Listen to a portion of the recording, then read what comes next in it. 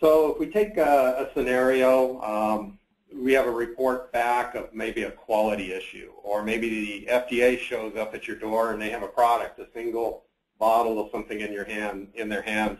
It has a lot number on it, and you have to get to your data and tell them everything that you have about it, cook times or mix times or tensile strength or whatever the items that you need to provide are.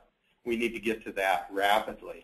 So let's say we have a lot number, and we need to look it up by that lot number. And we can actually search for things in many different ways here, actually more ways than we see listed here.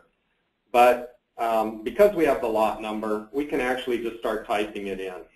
And it will give us the appropriate selections based on what we're typing in. It keeps narrowing it down, fewer and fewer lot numbers until we get to the one we want.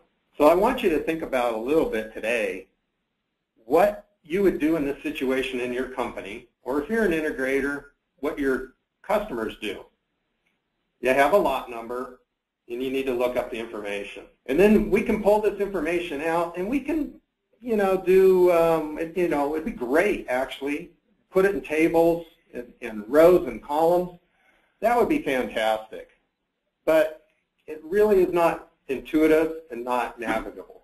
So it's hard to get to your other data from that. So what we came up with is something a little bit different. We want to show, here's our lot number that I selected, and that's the finished goods. And I want to do things like see where that shipped to. Here's all the sales orders and the customers that went to. That's the first bit of information. So this may have been in a separate system, not even in Ignition. Maybe we've queried the ERP system and got that information.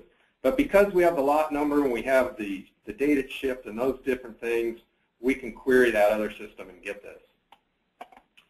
We can see it went to bottling, and we have the bottles that were the lot of bottles that we used for that. We even have when we unloaded it. We have our liquid product, in this case balsamic dressing. It was in a holding tank. We have our mixing that we went through. Then our ingredients that fed into the mixing, when those were unloaded. And granted, this is a pretty simple thing. In most operations, it's much more detailed. This just makes it easier to explain here. But you visually see it. This is the first time I've seen this, ever, in all the years I've been in this industry.